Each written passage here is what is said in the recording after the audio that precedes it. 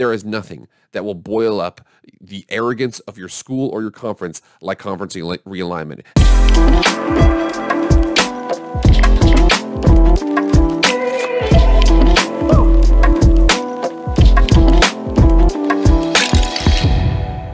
What is going on, everybody? It is Jake with Master of Football, back at it again. Happy Friday. Thank you so much for being here. For those of you who've never been here before, this is Jake with Master of Football. Things pro football, college football, video game football, anything related to American football we discuss on this show. Please, please, please, emphasis on the please. Please subscribe to the channel. Please like the video. Please share. Please comment on it. Anything like that, I really appreciate it. I need some comments today, so get down in there and get after it because I need your help. But without further ado, let's get into the video.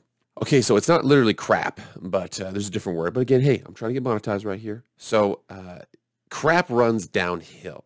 Recap for those of you who haven't been here before or who don't know what we're talking about, okay? For the longest time, Texas and Oklahoma were secretly talking about joining the SEC, leaving the Big 12. So they go ahead and do that. It does not get revealed until SEC Media Days, more than likely because another Texas school, Texas A&M, was upset that they were no longer the only SEC option in Texas. So they leak it to the press. It gets out. Everybody goes crazy about that. There was a whole bunch of situations involving the fact that, like, there was a whole bunch of drama, like, you know, the SEC was doing this while talking about expanding the playoff, and they were kind of, a lot of people didn't really know this, so they might have been like trying to secretly sneak in a couple more extra bids for the SEC. Who knows? Okay, the SEC more than likely could do that, but they were doing this all at the same time. I believe that the resistance to the playoff expansion has actually been kind of halted now, because now the Pac-12 can get a representative in, the Big 12 can get a representative in. If the ACC has a down year with Clemson, they can get a representative in. So certain conferences are no longer shut out, especially those autonomous 5 conferences. So again, that's how it happens. Is with the playoff will more than likely expand in the future, but we're not there yet. Where we are at, where the crap is rolling downhill, is it went from the SEC, and then it went to Bob Bowlesby with the Big 12. Bob Bowlesby decided to add 4 schools, Cincinnati, Houston, and Central Florida from the American, and then they added BYU from the independent ranks. Those 4 schools to replace the 2 schools, they're going to be at 12. So where does that leave next? Who is next on that crap rolling, and so to say, where we go from here? The next person is Mike Aresco, the leader of the American Athletic Conference. So for Mike's in a weird situation because he has already tried. He has been reaching out to several schools to try to expand. So he reached out to Boise State, he reached out to Colorado State, and he reached out to Air Force. Now, again, he might not have explicitly reached out, but he kind of was like, hint, hint, wink, wink, you guys should try to come. All 3 of those schools decided to stay. There was another school that was rumored they were going to bring in, University of Alabama, Birmingham. So after UAB, there was also, again, crap runs downhill. So somebody's trying to stop the crap. They're literally trying to stop the crap right now. Conference USA has actually reached out about something that would be crazy. So just a couple days ago, from Chris Vanini of the Athletic, Conference USA sends a letter to AAC about partnership, but AAC has no interest. So it says right here, American Athletic Conference is requesting a dialogue on conference realignment and regionalization. The idea would be discussed potential reorganization between the 2 leagues, such as creating one conference in the East and one in the West. Various models have been discussed in the Conference USA, but not one singular plan in place. The AAC league source said the conference has no interest in such a move, but Conference USA is hoping simply to create more discussion among presidents. The source also indicates that the AAC Commissioner Mike Aresco is still focused on creating the top group of 5 league and pushing for Power 6 status. It says right here that UAB is believed to have the most support among the AAC stakeholders regarding potential additions, but a consensus on other schools hasn't been reached, and a new timeline for future AAC expansion is not clear. The AAC and Conference USA both stretch from Eastern Seaboard to Texas, with overlapping members in many states. At the conference level, the Sun Belt has no interest in such a move either, something many fans in the 2 leagues have desired. Both the AAC and Sun Belt believe that they are better positioned than Conference USA and don't want to give up that advantage. Some athletic directors in those leagues see the appeal of such a move, but believe factors such as conference exit fees, current television deals, and local political clashing make such a move untenable.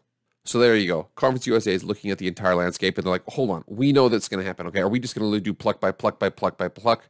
They're like, let's just see if we can discuss a merger. Let's just all combine together and form some sort of super league. What if Conference USA, American, and the Sun Belt all form together to have their own regional districts? They could do a cool thing where they could maybe have, like, you know, a semifinals of the conference championship between the top 4 teams. It would be something crazy like that. I think the issue here, and I don't want to point out too aggressively this comment, but I think that Mike Aresco, he thinks that he's above that. And again, we're seeing this in conference. I'm telling you right now, I made a couple conference realignment videos. There is nothing that will boil up the arrogance of your school or your conference like conference realignment. Everybody else discusses people's enrollment rates. They discuss people's, you know, television deals. They discuss people's television contracts. They discuss the size of the school. They discuss the ability of the team to play. They discuss all of that kind of stuff. Everything's, oh yeah, well, our school has access to this airport. Our school has access to this. And it's like, okay, there was that recent report, again, that video I put on there from SICM 365 that actually broke down what the schools are going to be looking for, how they actually integrate with each other going forward. So a lot of that conversation, I kind of leave that. That's just fandom parading as, you know, conference commissioners and things like that. But where do we go from here? Because if I believe the situation was, if that AAC Conference USA Sunbelt merger is not going to happen, the AAC wants to position themselves as a Power 6 conference. And again, I think they keep on saying that despite the fact that Boise State, Colorado State, and Air Force all said no to conference merger. So where do they go from here? So here we are on the daily campus from SMU. AAC Commissioner Mike Aresco responds to Conference USA letter, realignment, and murky future for the conference. Aresco said the AAC intends to add member schools to continue positioning itself as a Power 6 conference instead of any merger. A merger, according to many experts, would weaken the AAC's standing considerably. Before the departure of the 3 teams, the American was seen as the top non-Power 5 conference. However, Aresco is betting that the AAC will add substantial teams to the fold to continue to be the top group of 5 conference. At this point, that may not be possible. It indicates here that Boise State, San Diego State, Colorado State, and Air Force all decided that against coming to the American and elected to stay in the Mountain West Conference. After that, the Mountain West called itself the top non-Power 5 conference, surpassing the American. It also adds here that the University of Alabama Birmingham has been discussed as a potential target. And again, I think right now all signs point to UAB. If you're a UAB fan, it's only a matter of time. UAB has gone from not having a football program in 2014 to potentially joining the American Athletic Conference, one of the top group of 5 conferences. And again, maybe not the top, but a solid group of 5 conference coming up from their self-imposed death penalty before. I wouldn't say that our position is defensive at all, Aresco said. I think, you know, you've obviously got some schools that are leaving. They have the reasons for leaving. We had an outstanding relationship with those schools. We wish them well. Aresco instead pointed to a new model. Instead of bringing in established schools, he believes that the conference can survive by bringing in lesser schools and raising their profile once they are in the conference. I think what is sometimes overlooked is what the American Athletic Conference has done in elevating programs that may have not been at the level they're at now. In terms of the conference, our goals and vision have not changed. I think once we reconstitute, we're going to continue our approach as in trying to become an autonomous 6 conference. So right now, early reports are the fact that there are 3 schools that are rumored to be kind of higher up on that echelon. One is the top. Obviously, UAB is at the top. It's one of those 3 schools. There's 2 other ones. And then there's about 7 or 8 schools that I want to kind of talk through to kind of see what you guys think would be a good idea to add to the American Athletic Conference. Let's get it going. So right here, Matt Brown EP, he has himself Extra Points, which is its own podcast. I was not able to actually log into the podcast. I was trying and trying and trying. They wanted me to pay for it, so I just let it go by the wayside. But it basically says that UAB and UNC Charlotte are the top 2 candidates for AAC expansion per Matt Brown. And again, we'll see if this Let's Go Niners guy is actually telling the truth. Down here, it also says there will likely be a Texas edition as well.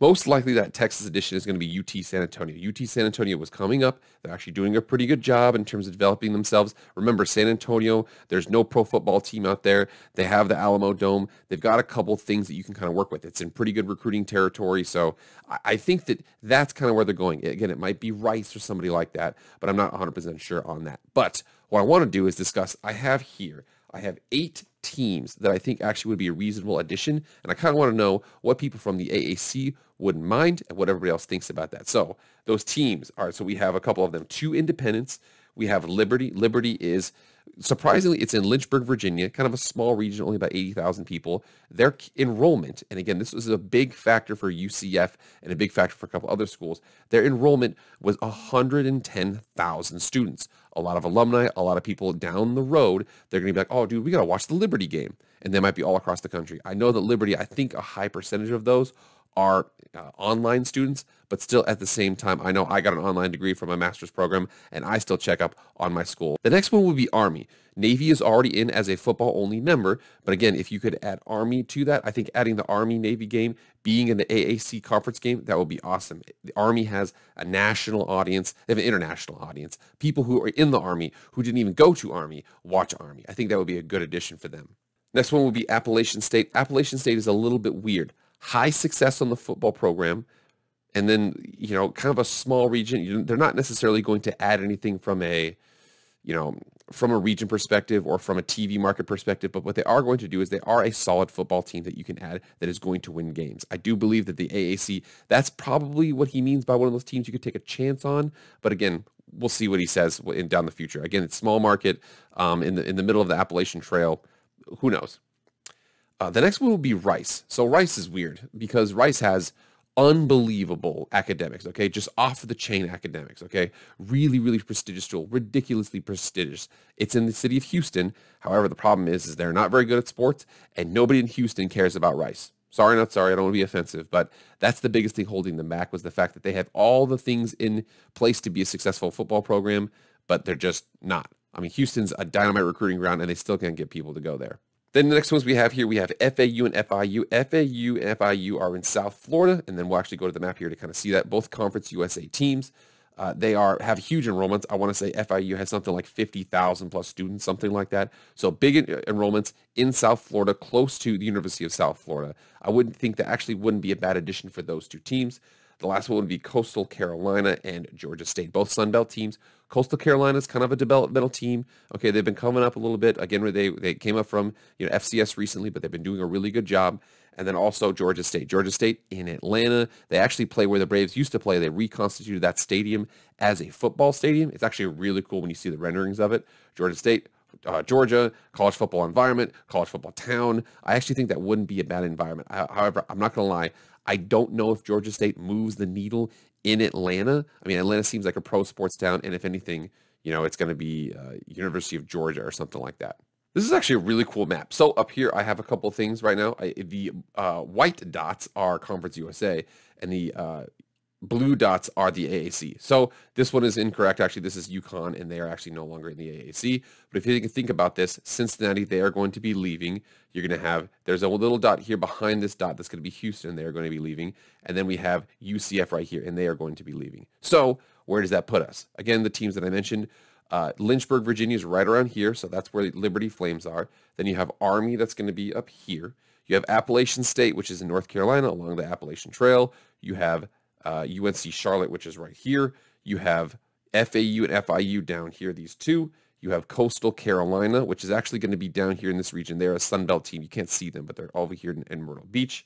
And then the last one would be Georgia State in Atlanta. So you think about cohesion amongst the blue dots. That's what you're trying to do from the AAC. That's what Mike Aresco is trying to do. You see how the Conference USA kind of spread themselves out. They added UTEP. They added Old Dominion. They added schools that really kind of extend the geographic profile of the teams, making it much more difficult to schedule. Again, remember here, especially when you get to the smaller schools, it's harder and harder to schedule those, Tuesday night volleyball games, those Wednesday night basketball games. That right there, these two additions make it very, very hard for them to coordinate between these other schools. So if you're the blue dots, I think that's where you're kind of looking. Remember, Army's going to be up here, and then we have, Liberty right here, UNC Charlotte here, Coastal Carolina here, Georgia State here, FAU, FIU, and then we have UAB, everybody's favorite. UAB is right there to be added in, and then possibly even UT San Antonio. So there it is right now. Okay, so the ball is in Mike Aresco's court. It's his decision to do it. He has to move it forward. So the next action we're going to see is more than likely that way. I suspect that the Big 12 is going to wait a little bit here, but I think Mike Aresco can't wait, because if he waits, then who knows? There might be, Sun Belt and Conference USA might get together and work out their differences. You never know. All right, everybody, get in those comments. Let me know what you think. What do you think is going to happen next in conference realignment, especially amongst those Conference USA, AAC, and Sunbelt teams? But I will see you guys on Monday. I am exhausted. I am out.